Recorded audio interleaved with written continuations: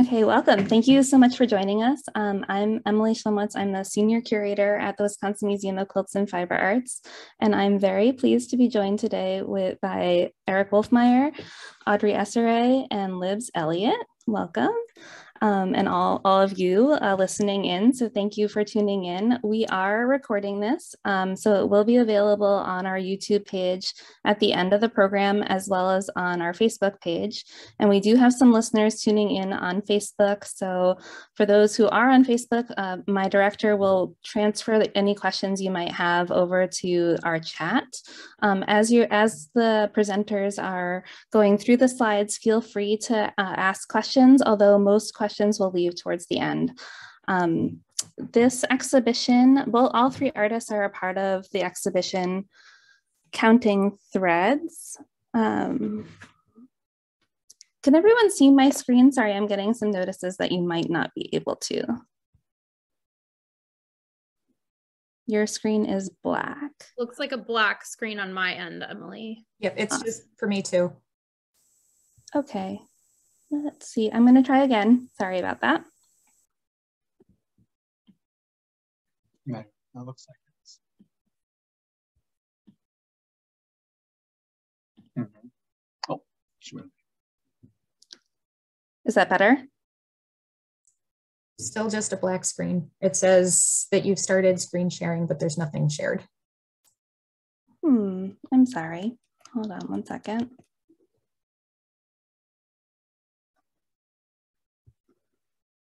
What about that? Nope. You were there briefly when you first started the correction, and then you went away again. Okay.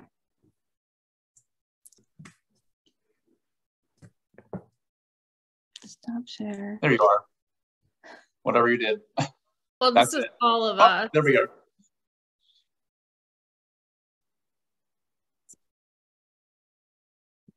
Oh, we went away again. No. Now it went black again. Okay, sorry. 1 second.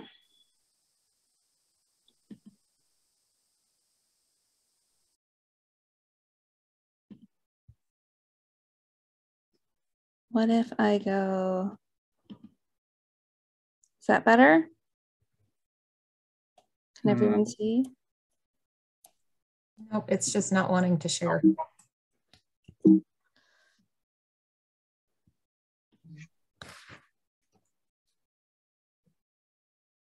Okay. Emily, do you want me to give it a try? If you don't mind. I'm sorry, you guys. Yeah, I don't mind at all. Hang on just a moment.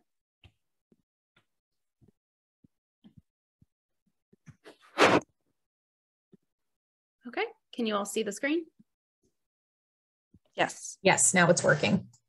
Great, I'll just drive. So as you all want to advance the slide, just say next slide and I'll just push it forward. Thanks so much, Audrey. You're welcome.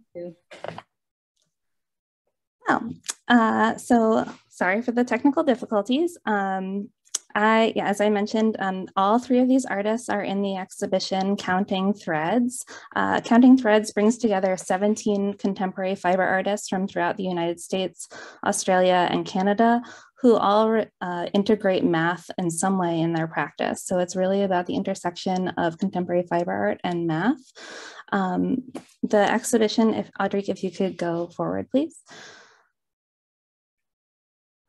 The exhibition is made possible by some generous sponsors, including the Lenore G. Tawney Foundation, the Wisconsin Arts Board, Cedarburg-Grafton Rotary Club, St. Kate the Arts Hotel, Hilgendorf Memorials, Rock of Ages, and a private donation.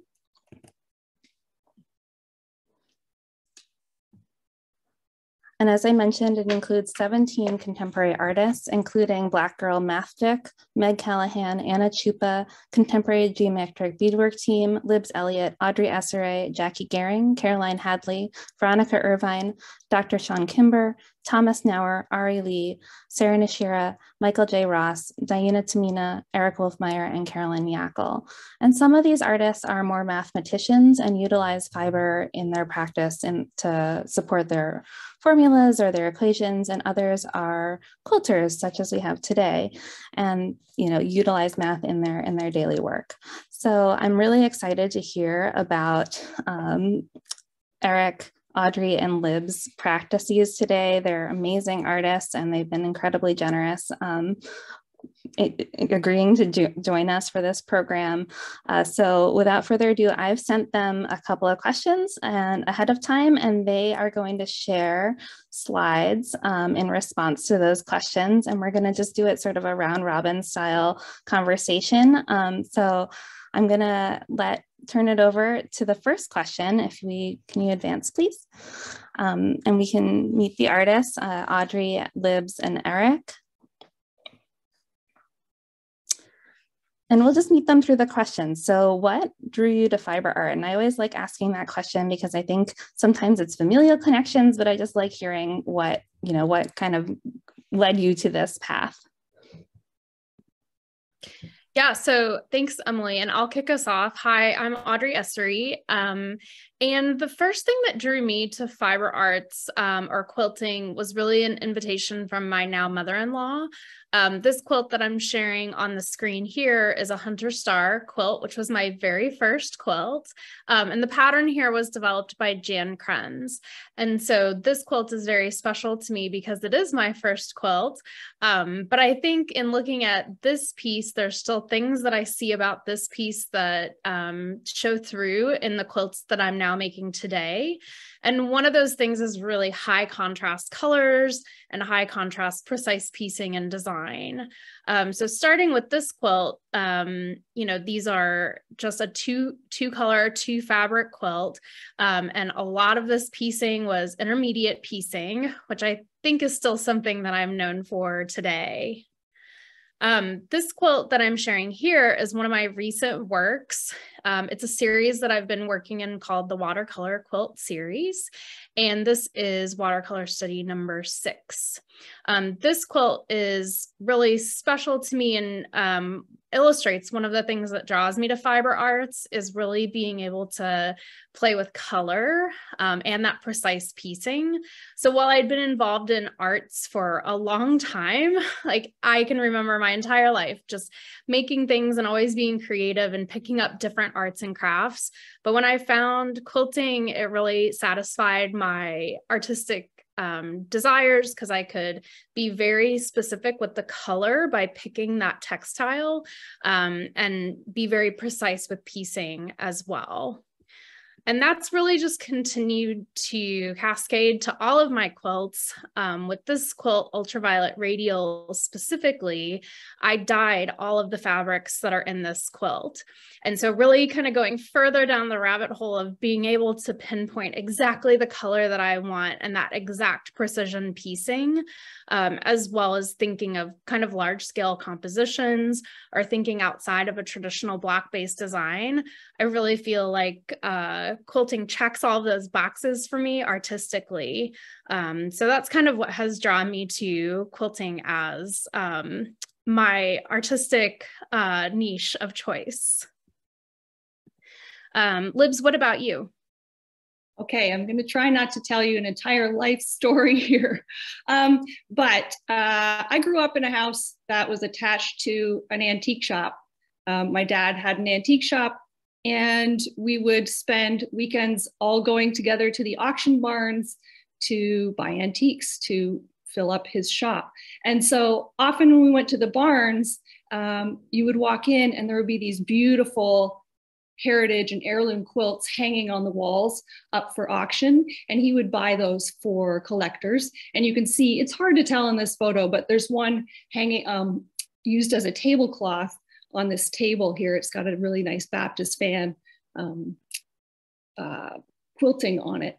And so as a kid, I was supposed to go into the shop and dust. I was allowed to hold and touch all these beautiful handcrafted objects. My dad would tell me all about the history of where they were made.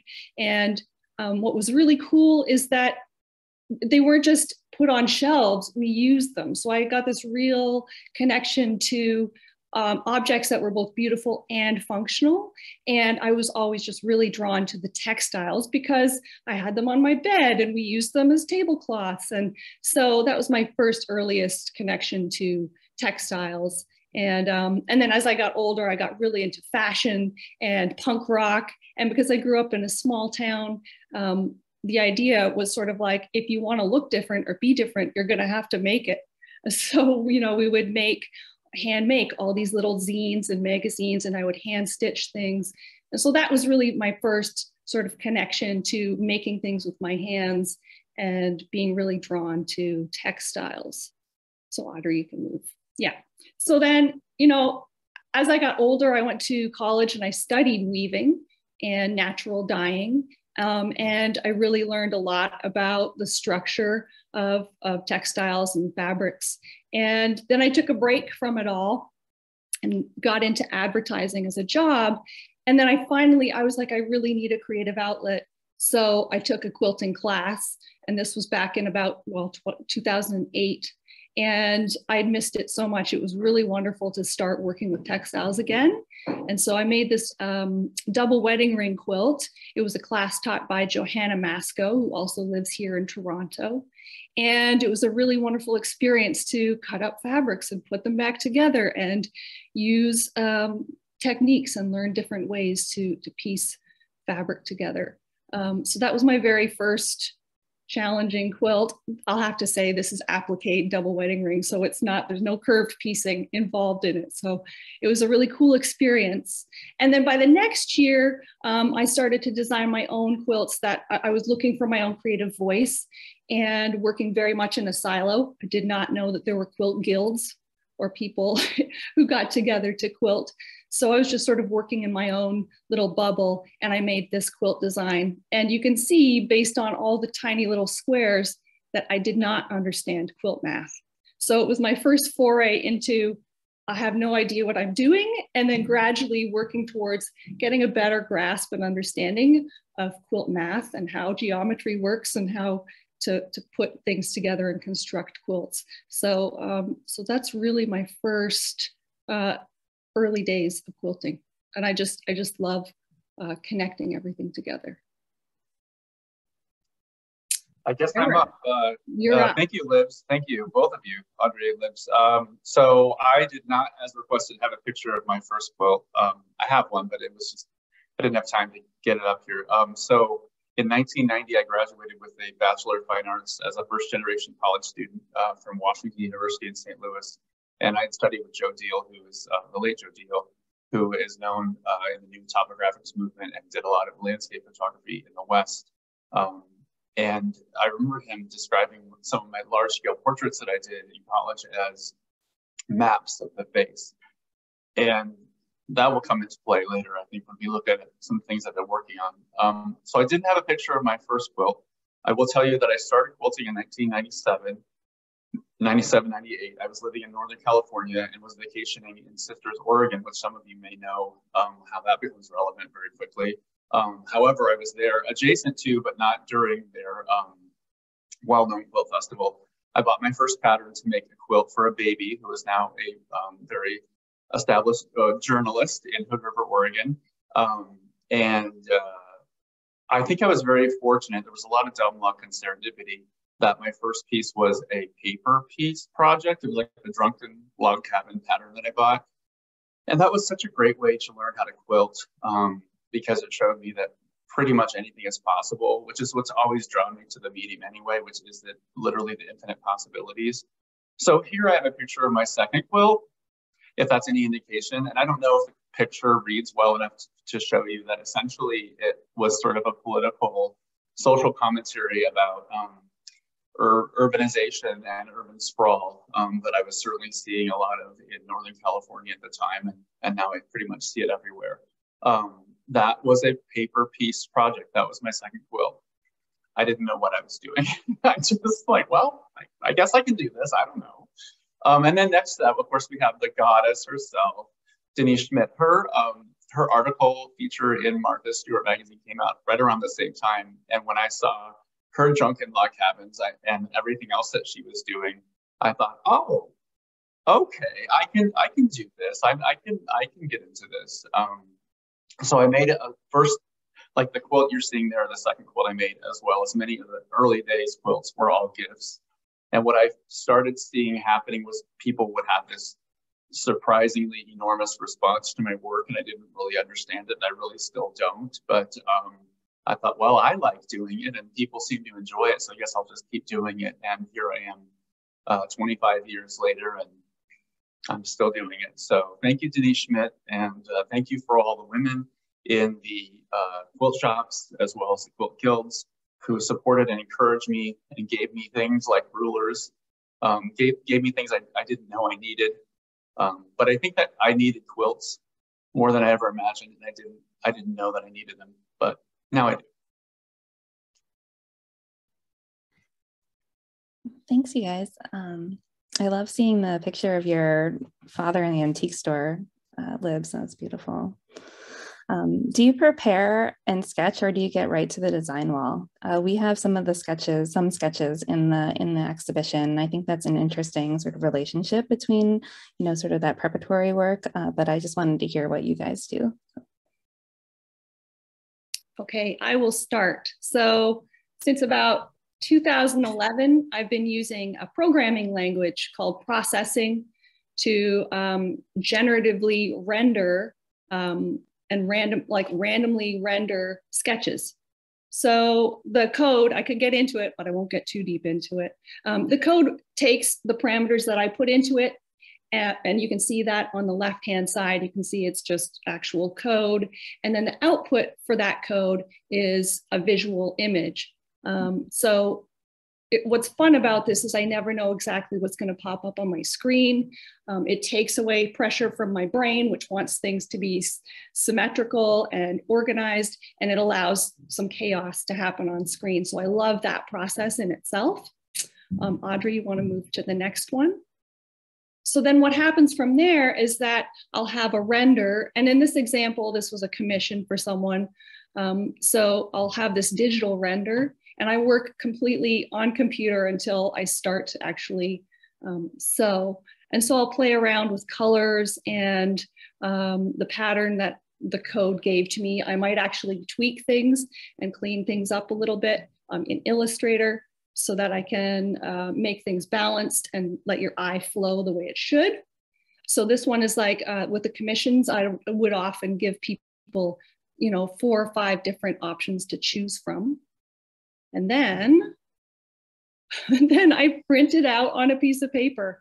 And the code doesn't give me any math or fabric requirements or anything. So often you can see I've got all kinds of little notes on my sketches where I'm trying to determine how I'm going to piece each block together. And then I work row by row, and I literally fold a piece of paper and have it sitting by my machine as I work on each block. And then I'll mark it off as it's finished. And often I won't even look at the progress. I'll just keep sewing the blocks until the top is done. And then I'll open up that top, and you can see on the left-hand side, was a commission for Mark Zuckerberg's sister a few years ago. So it's just this fun process of going from computer and digital into the physical space. And that's sort of the thing that I've become known for. All right. Sorry, Liz, I didn't mean to cut you off there, okay. But I thought maybe you had one more slide that I was going to flip to. So my process is similar to Libs in that it does kind of start inside a computer. And so my designs in this series specifically, the quilt offset radial on the right-hand side was part of, or is part of, the Counting Threads exhibit. And sometimes, these designs are foundation paper piece arcs, and then the arcs are put together, not unlike how a drunkard's path block would be assembled. And so the quilt on the left, Offset, was the very first quilt in this series. And when I made it, I didn't realize that I would end up working in a series of quilts of, high contrast radiating wedges. But once I started designing these, I just felt like there were a lot of design possibilities when it came to this concept. And so these designs do kind of start in the computer, and these images here are screenshots from EQ. So I did begin designing these quilts in EQ, and I have now moved to primarily designing in Adobe Illustrator. Now, this is the original thought for the design, but when I got to my design wall, I realized that I did need to make edits. So while my design starts in the computer, it's often doesn't end up exactly like that. And so if I flip back to, this is the quilt on the right-hand side, Offset Radial, these are the original digital ideas, and then this is how the quilt ended up turning out. So I do a lot of decision-making on color and layout and possible omissions in the design once I actually get to my design wall. And when I'm thinking about auditioning colors, I'll often pull fabrics, much like I have on the right-hand side, where I knew I would need a gradation of 13 colors, and each of those colors would touch both black and wasabi on the right. So I laid things out to make sure that all of the colors that were touching each other would be kind of cohesive in the palette together, and still continue to work.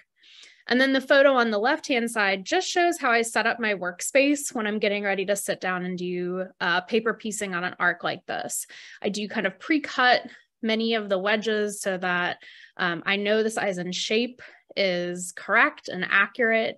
And then I really do clear my workspace so that only what I need is on my workspace so that I can work very efficiently. And you can see my little scribbles on my paper piece templates here. That's so as I'm piecing, I don't lose track of where I am. So I do a lot of pre-planning so that by the time I get to the actual assembly of the quilt, I can sit down and listen to a podcast or turn on a show that I've watched a million times and just kind of enjoy the process and get to work.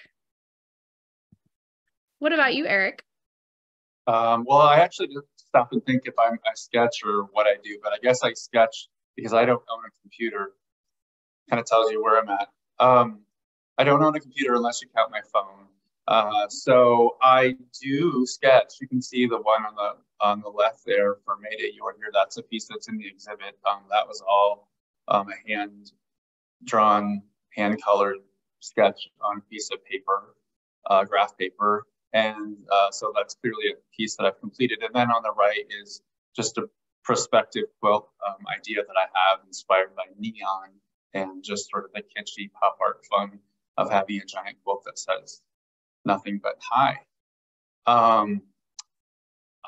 So yeah, I do sketch, although I would tell you honestly that, and I hope it doesn't sound in any way pretentious, but the truth be told, most of my quilts come to me in a vision, sort of already complete.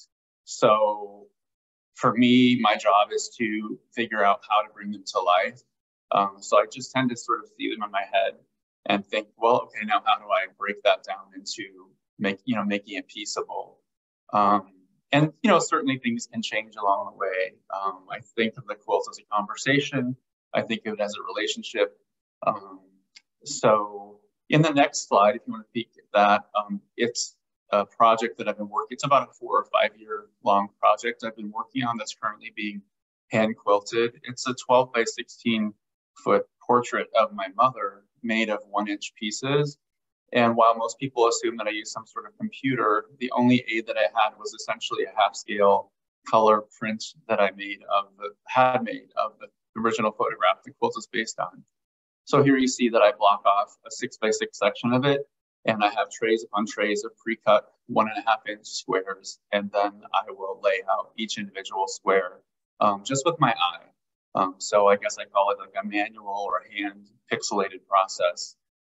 So that, like I said, is currently being hand quilted. And if you want to skip to the next slide, it sort of shows you kind of a progression of how the bougainvillea looks as I'm building it square by square. And then the next slide shows you some more of my progress. That was a project I started on Christmas Day, December 25th of 2019. And I finished it about a year ago. I finished it in 4 sections, most of which one you can see behind me there as I'm sewing in my current studio. And the one to the right I'm standing next to is in my previous studio space where I actually started it. And I just got word from my quilt broker a few weeks ago that it is half hand quilted. So it will all be hand quilted, stitch in the ditch on a 1-inch grid. So the quilting itself will take about 2 years. I'm hoping to have it done by next fall, 2023. But to answer the question, I definitely sketch and I keep an idea board of ideas that come to me. So. Thank you. Those are beautiful. So there's a kind of 2 parts to this question, and it's a little the exhibition really is about the intersection of fiber and math, but it also more broadly is really about sort of crossing disciplines and the interconnections between disciplines. And so I guess I just wanted to ask like how and why you cross boundaries and how that enters into your practice.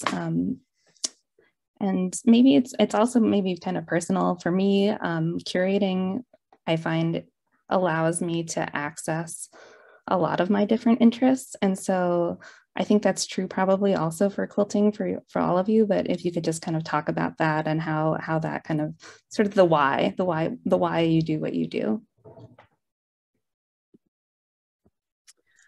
I'll kick us off for this question. I would say I have an academic background that is math related. And so I've always just kind of found that to be a strength of mine. And so I always am interested kind of in that precision. So with math, there's one answer, lots of different ways to get there usually, but kind of one right answer. And so I think that just kind of fits with my personality and kind of the quilts that I design. And so I have started thinking about ways that I can manipulate the current series that I'm working in. And this quilt, which is pictured on the right, Mobius Radial, is based on the Mobius strip, which is the impossible shape. And it was founded by 2 German mathematicians in the mid-1800s. And when I start designing, you can see on the left-hand side, these are 4 digital illustrations of generally the same idea. But you might notice that in these kind of small pointed sections, the amount of black to white varies between each version of this design. So as I'm manipulating that in Illustrator, one thing that I'm doing is creating that image and then going in and measuring the parts and saying, how wide is this little skinny white strip here? Can I even piece that? And thinking about, you know, none of my pieces feature applique in any way. Everything is pieced seams. And so my brain is always thinking, okay, I have this awesome image here and then really interesting design, but can I actually piece that? And so I think leveraging the technology to audition ideas is really powerful. And, you know, putting pencil to paper is important as well. So in this quilt, Neon Radial, you can see on the right-hand side is a mini that I called Obtuse Radial, which has the same kind of shift in the background. But these lines are things that I digitally auditioned just by drawing with my finger on my iPhone. And at this point in time, I wasn't designing in Adobe Illustrator yet. So in this instance, I had to print out a 60 by 60 paper version of the quilt. And I did that printing on 8.5 by 11 pieces of paper. I taped everything together, and then I was, moving it around and crawling on top of it on the floor with multiple rulers taped together so that I could put pencil to paper and draw these lines in that I then ended up cutting apart the 60 by 60 inch paper quilt and using it as its own foundation paper piecing template. And so I think that leveraging, those details and your measurements and leveraging what you think you can complete, where there's a will, there's a way in terms of quilt construction. But definitely I would say there is a strong tie between technology and the final quilts that I do end up making. Libs? Yeah, so I feel like I have the same sentiment as far as the technology and quilting goes. But unlike you, math is not my strong suit, but I love the challenge of it. Like you said, like I love the challenge of looking at something digital and thinking, how am I going to make this? And how am I going to put it together? And how am I going to cut up the fabrics and get them to fit together the way it looks on my screen? And also I've had a long-standing interest in digital art. And so, when I worked with this code, it's in collaboration with a digital artist named Joshua Davis. So he shouldn't go unmentioned in this because he's the one who really kicked this off for me. And I love the idea that code itself and computers and technology are very impermanent and constantly changing and evolving in our computers. But I love the idea of taking that one snapshot of something that's code and then physically making it into something that's going to last and that's going to go out in the world and have a journey. I have so many quilts that I've made. I don't know where they are now, but I think they're hopefully all having fun. So I love that idea of taking something that's really impermanent like code and something that's on your screen and making it into something that's going to last a little bit longer in physical form. And the challenge with this code, it's okay, you can go to the next one too. The crazy thing about this code is that it's limitless. So even though there is one answer for math and one set of specs that I've got in processing, I can get so many iterations, and every time it renders an image, if I close that image, I'll never get the same image again, right? It's always going to be remixing. So I love the randomization of that, and the fact that it's limitless. It can also be overwhelming because then I have to decide, okay, what am I going to make into an actual quilt? What deserves my attention and my time to be made real? So that's the big challenge, and it's something I've learned to kind of hone. And I do have folders full of digital renders that I'll go back to that are 5 or 7 years old, and I'll pull from those and I'll decide, okay, now is the time to make it into a quilt. And so something like this Delaunay triangulation, this is actually animated code that bounces around your screen, and I pull screenshots from it. And then I took this and I was like, how am I going to make this into a quilt? And so rather than printing it on fabric or on paper, I projected it on a wall to scale. And then I used freezer paper and I traced all the lines and then used the freezer paper to construct it. And then just chose played around with colors to create facets and more of a 3D effect. So yeah, it's a fun process for me going from digital to physical.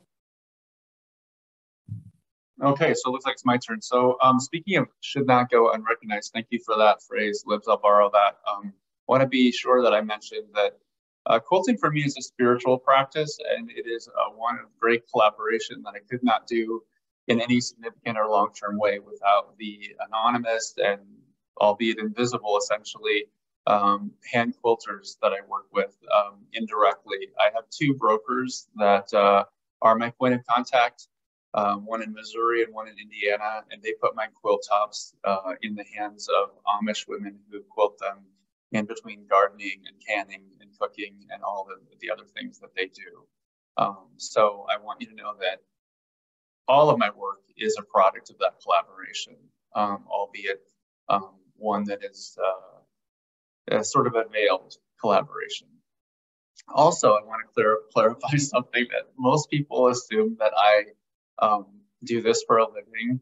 I do quilts. I make quilts to live, but I do not make quilts to make a living. I have a full-time job. In fact, 2 hours ago, I was unloading someone off of my bus in their wheelchair at a doctor's appointment. That's what I do for a living right now. I drive a paratransit bus. So I took the afternoon off to do this. And so that was nice to have a Friday afternoon off. But no, I do maintain a studio, and I am there pretty much any time that I can be that I'm not working. I have a very generous husband who does the most of the domestic duties such that I can be free to spend as much time in the studio as possible. So quilting for music is a spiritual practice. I would say I'm horrible at math. I might even say that I maybe have even a math, learning disability. Those were terms that we had when I was growing up. But I'd always wanted to be an architect, and I did pretty well at Algebra 1. In fact, I really enjoyed it my freshman year of high school. And then when I started progressing into math, I did not enjoy it or do well. And I don't know if that was my fault or maybe the teachers or what happened there, but I really went off track, and I do not consider math my strong suit. However, I learned when I was 50 years old, my father was a very, very successful musician and songwriter. And over the years, I've noticed there seems to be a very strong relationship between music and math. And so somehow I feel that my work is informed by the math of music. And I'm always listening to music in my studio. My work is intersectional with things that I love, and my inspiration comes from everywhere. So the quilt that you see, Parallel Universe, which is also in the exhibit, was literally inspired by this random Instagram ad that popped up in my stories that you see on the left. I have no idea what it was for. Even at the time, I didn't understand what was being advertised, but I love the pattern. So you can advance the slide if you would, please. I forget what's next. That's just an image of me. I mean, speaking of math, like part of it's just mapping out the quilt and understanding how it's going to be put together and what do I need and how many pieces. And a lot of times I don't know, pre-cutting is kind of dangerous because you're committing to something. You're really committing to like, oh, this is how it's going to be, when in fact, sometimes things will change along the way, and then you'll have all these cut pieces that you don't really need. But I guess that's as mathy as I get. It's just proportions and size. Most of my work is, I aim for it to be about 90 by 90. I do have some colossal work that spans 27 feet in length, but most of my quilts are 8 by 8-ish, so that I can basically pin them on my walls and photograph them relatively easily. The ones larger than that get kind of hard to manage and record because I don't have huge high walls. That's one of my goals before I die, but whatever. The next slide shows that maybe that quilt was inspired by that random Instagram ad, but how can we say that it wasn't as equally inspired by my original mentor when I was a kid? I pulled a book off a shelf in our meager little Lutheran day school library about Frank Lloyd Wright, and that really lit a fire in me. So how can we say that there aren't influences of architecture, which is one of my, was my first career goal, which got derailed by my lack of math expertise. But I still love architecture and look at it and visit it every chance I get. What's the next slide? I think nature. Yeah, nature is another huge inspiration. I try to spend as much time in it as I can, but I'm often in my studio. So I guess I spend time in nature vicariously through my work. I just finished a series that I'm still sort of unsure about, but it's about the 4 elements of air, fire, earth, and water. I haven't finished air yet. I got a little sidetracked, but you can see here where the kind of color and spirit of those pieces come from. But if you advance to the next slide, you see they really actually come from weaving, which is another huge inspiration of mine. If you're ever feeling like you need some ideas, start looking at weaving, because they're very, can translate very well to quilts. They're very culturally. So architecture, weaving, music, nature, tile work. So if you advance to the next slide, I forget what it's painting. So when I go to an art museum, I always look at painting. That's what I'm most drawn to. And sometimes my inspiration I'll finish a piece and then I'll see something just out in the world, and I think, oh my gosh, there's such a strong relationship there. And that's the case here with this Ensor painting that one of my art gallery friends in New York posted on his site. And I thought, wow, to me, those two things are sort of somehow, that his painting and my quilt, it's like they came from the same place. They're at least first cousins. I don't know how or why. I had never seen that painting in my life, but when I did see it, it really spoke to me. And the same is true with the next slide. That's an example of a quilt I made called Blue-Eyed Sun. And I finished it, and then I realized that they had torn the building down right next to my studio, and it exposed this tile work, which was inside the building that I'd never seen before. And it was just really odd to me how similar my quilt was to that tile work. And again, this is like reverse inspiration. I'd already made the quilt, and then I saw this tile right outside my studio, and I thought, well, there it is. So maybe it's some sort of environmental osmosis. I don't know. Maybe it's just, like I said, quilting for me is a spiritual practice. I don't really know where it comes from, but it comes from inside. And I think sometimes it comes from elsewhere.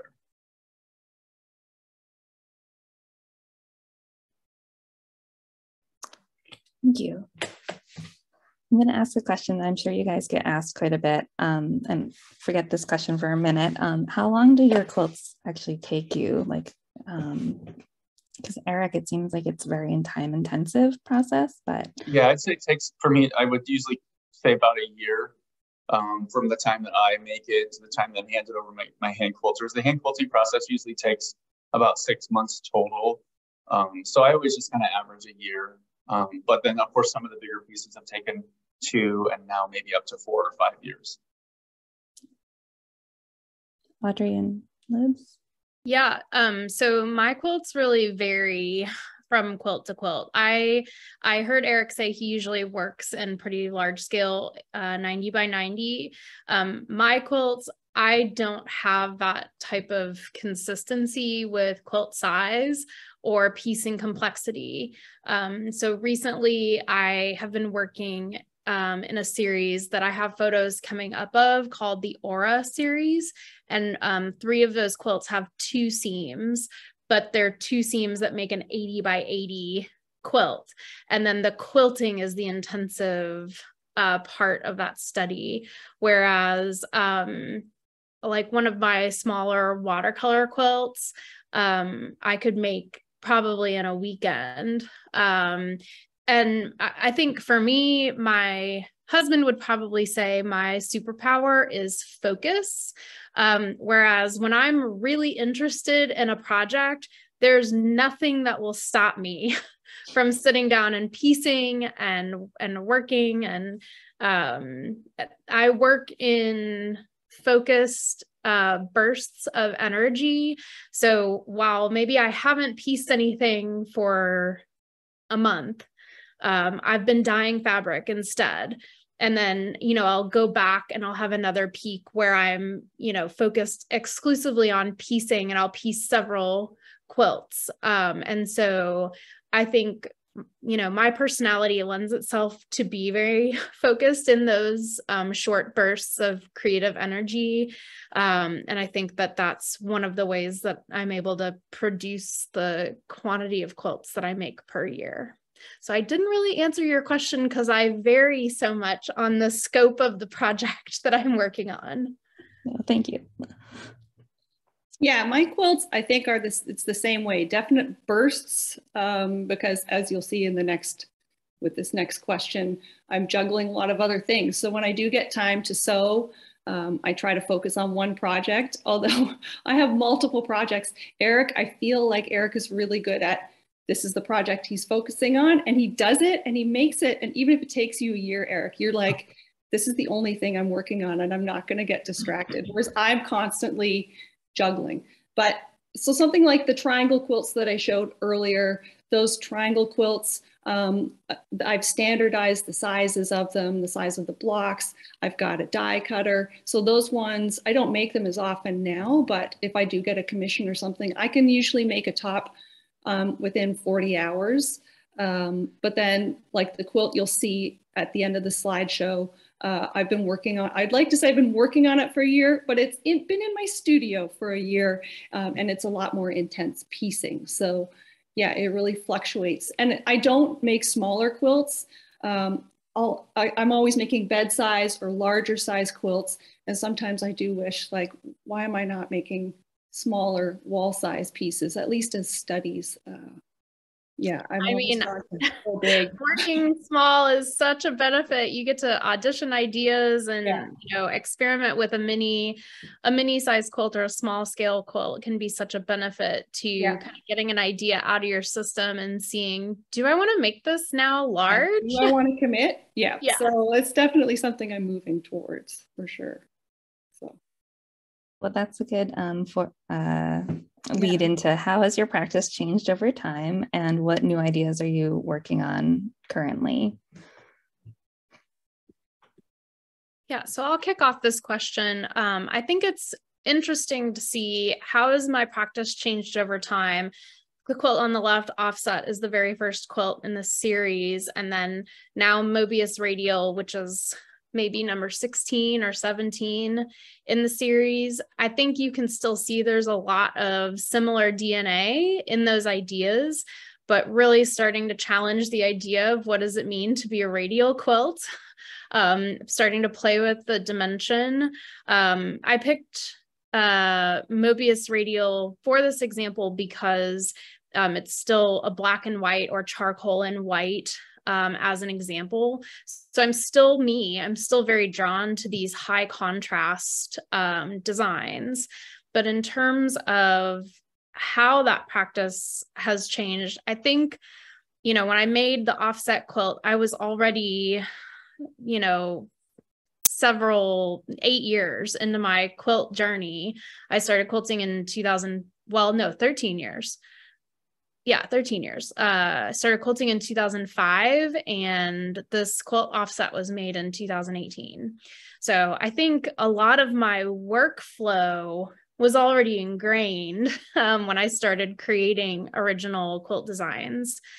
And now this is a more recent quilt in my series, Crescent Radial, which again, you can see I'm continuing to play with dimension and even still working in 2 colors, but definitely emphasizing kind of the width of those wedges and the shapes and proportions and dimensionality. And this quilt is quite large. It's 80 by 80. That's huge for me because my comfortable quilt size is somewhere between 48 by 48 and 60 by 60 is what I would say is kind of my sweet spot. And then in terms of what I'm working on next, these quilts are my Aura series, which is new in 2022. And I have one behind me as well. Number 4 is behind me. And so you can see the first 2 quilts on the slide are quilts that have 2 seams. So you can see the center ring that's pieced into one very large back.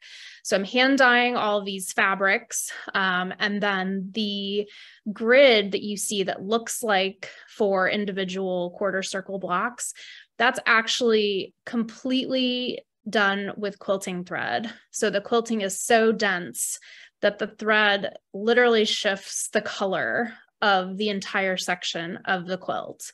And it's very closely illustrated in the 5th quilt in this series, where you can see the entire bottom half of the quilt is shifted by that neon yellow thread. And so this is maybe more simplified compared to my radial quilts in terms of piecing difficulty. Although I would say, you know, I'm very slow and steady when I'm stitching these seams, because any wobble in sewing those circles would be able to really easily be seen, because the piecing is very simple in terms of number of seams.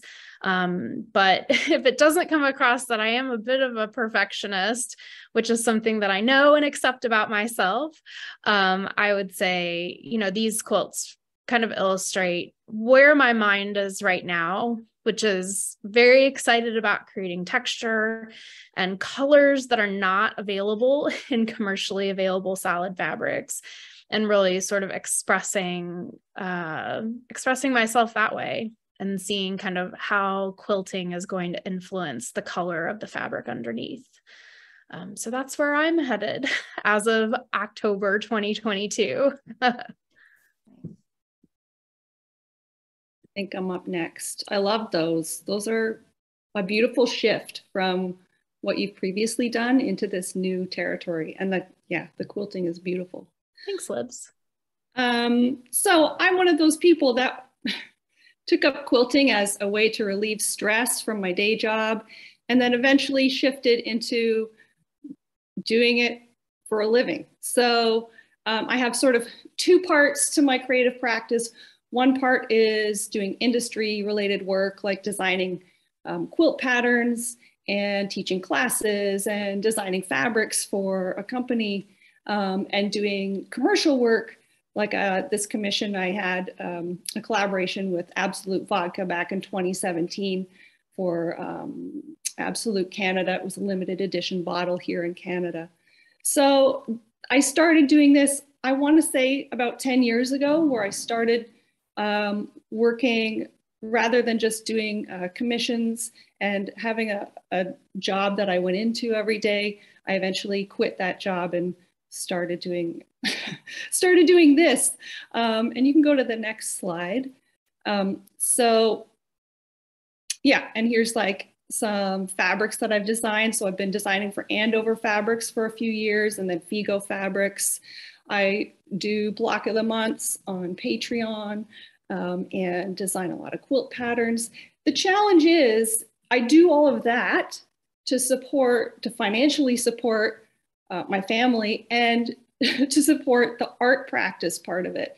But it is a real challenge to juggle both of those things. So I think I'm reaching this point where I am trying to balance them out and be able to spend more time on the passion projects that I want to make purely for the love of making art, and do more shows and exhibits and whatnot. So it is a challenge to balance it all, plus raise a family, but it's working, you know.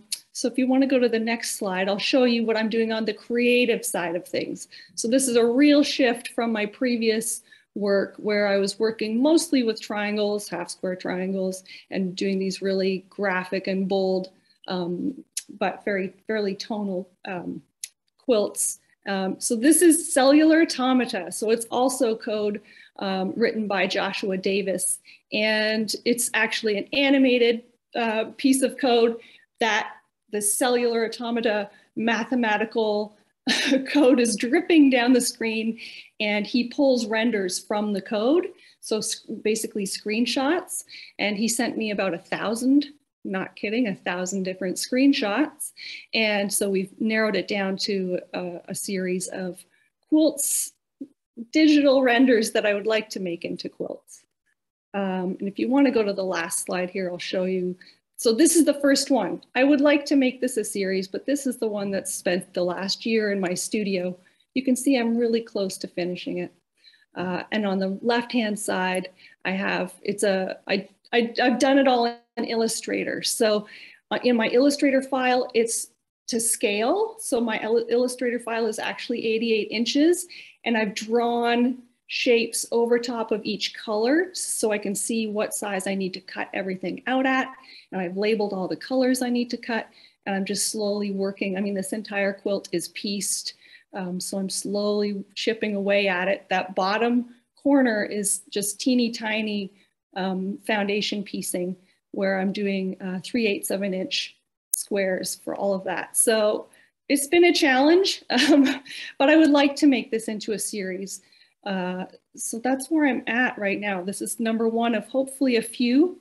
It could take a few years, but ideally what happens is I end up with, you know, a series of quilts where I can do a show and really showcase this work. And I do think it's a huge departure from the code-based quilts I've done before.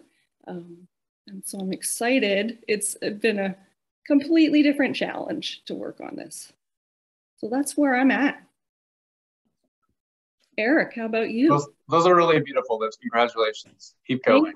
They're great. I enjoy watching your progress. So I was going to say too, like I mentioned that my quilts generally take a year, which might lead people to think that I make one quilt a year. But I would say that consistently for the last 25 years, I've made on average about 4 to 5 quilts a year, because obviously my part doesn't take a year. So I just keep moving on to the next idea and the next project. But I would be remiss if I also did not mention that in terms of why I do this, I really wanted to stress, I had the good fortune of 10 years ago traveling to China, and one of my travel mates was Louisiana Bendolph. And we both had quilts in an exhibit that toured China for a year, and then was toured in the US for another 2 years. And the thing that was so amazing about meeting her was our backgrounds could not be more different. But on multiple occasions, she and I were both brought to tears by realizing how much quilts meant to each of us in much the same way. And that is summarized by simply saying that we quilt to be free, and that quilting is our great liberator. So I think of her, and I think of her story and my story, and why we quilt isn't always obvious to people, but it comes from a very deep and personal place. So I always get emotional, I'm sorry, but I do. So I think about that. I wanted to make it really clear that quilting, I quilt to be free. It's the one place in life that I get to do that. So the more I do, where I'm going with it all is I'm headed towards quilting nirvana. Each step along the way,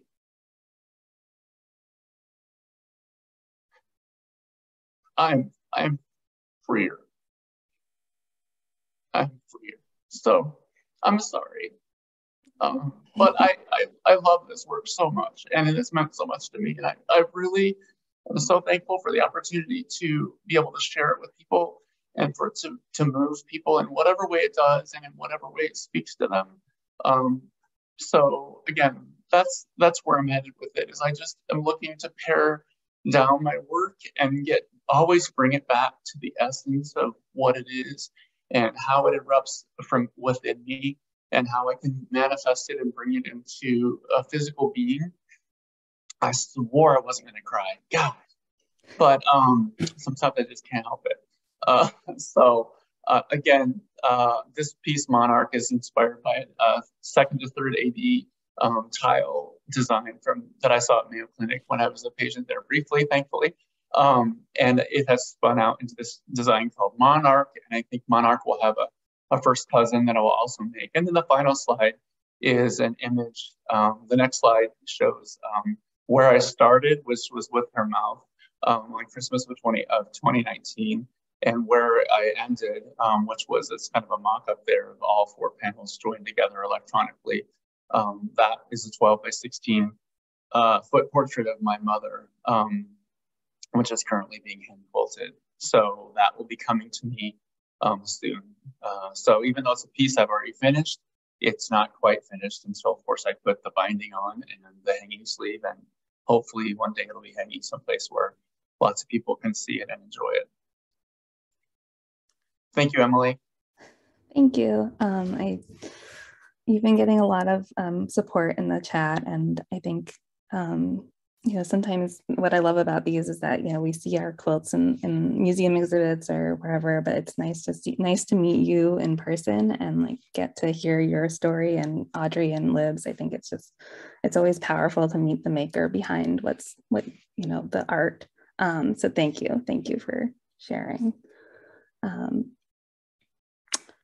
And I know it's a vulnerable experience. I think it is. And I think for all of us, it's emotional. You're putting your love and your soul and your energy into making. And Eric is right. It's freeing. It's one of the only things that in your life you can control, or you have complete control over it.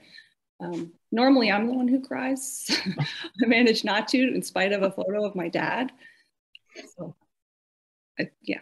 And sharing it is vulnerable too. Yes. Because that's, by the time you're ready to share something, you've already invested a lot of yourself into that piece.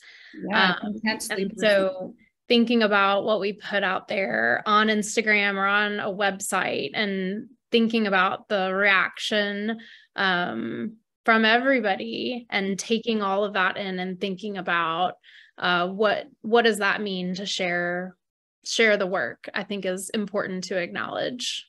Yeah. Emily, were there any questions either from the Facebook live stream or in the chat that we should answer? I haven't. Let's open it up for questions now. If anyone has any questions, please feel free to post them in the chat, and we have a couple of minutes. We can ask them to the artists. You guys are getting a lot of love. I hear wonderful presentation and sharing about yourselves. Thank you. So yeah. And I concur. So thank you guys so much. I really appreciate you taking the time and joining us over this lunch hour. And to everyone in the audience, it's been really wonderful to see the three artists together. I know some of you guys knew each other, a couple of you guys knew each other before this, but I think I'm always impressed by the quilting community and the friendships that are formed through it. And you can just tell that you guys are friends and you have each other's back, and that really, I think that really shows, and it's powerful. So I appreciate it. Yeah. Emily, thank you for putting together such a beautiful show. It's really exceptional, and I'm so thrilled and honored to be a part of it. And I wish that we had time for everyone to be on the panel, because it's such an amazing group of people that you brought together, and that is a real skill and a real talent, and it speaks so much about who you are and what you bring to the table. So thank you so much. Thank you. And Eric, you did have one question. So what exactly? I think so, Rosa. I think we're gonna maybe if you could rewatch it, and if you wouldn't mind asking Eric personally that question. But yeah, there's just been some wonderful responses to the dialogue. Thank you, Rosa. Yeah. And as I said, there is going to be posted on YouTube right after the program. We'll download it right away. So thank you so much.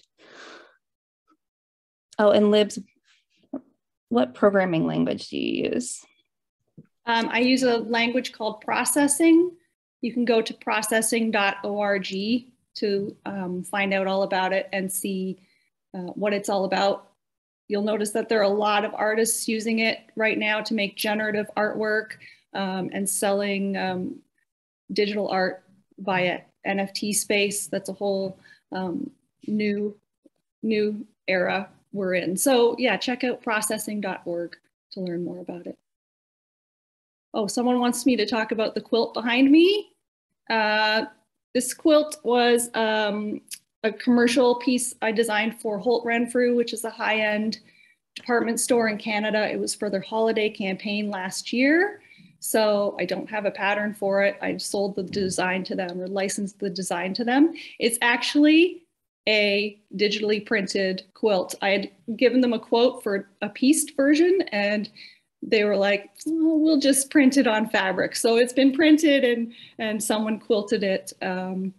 So I'm kind of relieved that I didn't have to piece it, to be honest. But it's a really fun, beautiful piece, I think. Thank you. Okay. From Heidi, one more question. Eric, I'm sorry I missed the answer to this without a computer. Can you share more about how you accurately transfer the photographic images into your quilts? Yeah, so I just go to they're based on a photograph that I took, and then I take that to a print shop, and they'll make me a half scale. So like my first thing I did like that was a self-portrait. It was 6 feet by 8 feet, and I just had a black and white half scale. With a million, it would be 3 by 4, and then I actually gridded that one off by hand into 1/2 inch grids. And then my final projects, of course, they're 1 inch squares. But yeah, so I just go to a print shop, and the portrait of my mother, they made me 4 sections of that, and this time they gridded it for me, which was super helpful. But yeah, it was like $250 to get the color prints out, but it was a great investment. Okay, I think that's it. Thank you guys so much. I'm gonna sign us off, and I really appreciate it. I'm gonna share the chat too. I'll download the chat so you guys have it and you can kind of see the questions and also the responses. So thank you guys.